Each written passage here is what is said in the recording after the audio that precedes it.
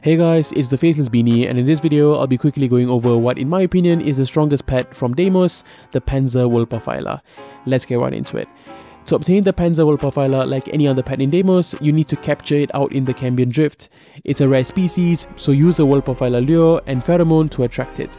Ensure it is attacked by infested before capturing it to weaken it. Only weakened creatures can be turned into pets. Once you've done that, get back to Sun in the Necrolisc and you'll need to combine the weakened capture with antigens and mutagens. Antigens will impact the innate polarities that come with your pet. Ultimately, almost none of these are useless. For mutagens, they each offer different types of resistances, but the differences are negligible, so just choose whichever you want as a cosmetic. Then, like Moas, level up your pet and guild it to start forming. What's special about Vulpaphylas is that they just don't die. Vulpaphylas have devolution precepts. These precepts ensure that when they are killed, they immediately turn into larvae that float next to you for 30 seconds before reviving automatically to their true form. In this larva form, they retain their fetch ability. The Panzer specific precept makes it just that much better. Viral quills cause the Panzer to launch quills at enemies, dealing viral damage and importantly a 40% chance for a viral status proc. If it hits a target that already has a viral status proc on it, it'll add a spore to that target.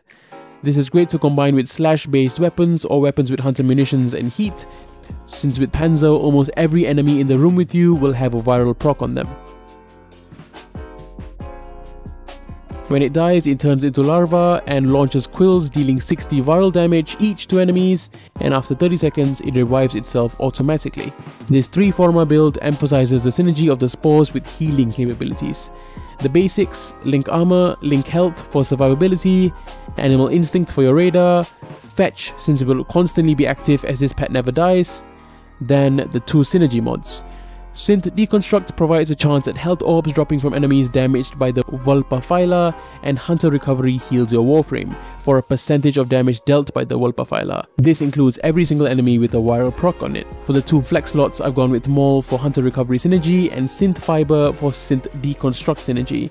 These can be replaced with Bite, Pack Leader and Link Shields. It's up to you.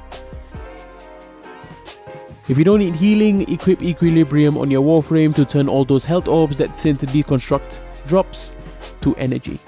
Essentially, this pet gives you infinite healing and fetch anywhere, including the Steel Path. The addition of viral procs ensures that it's also a viable companion to assist you in dealing damage.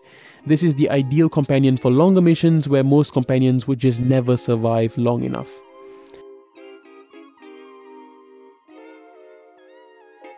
With that, I hope this helped you out. This is the Faceless Beanie, signing out.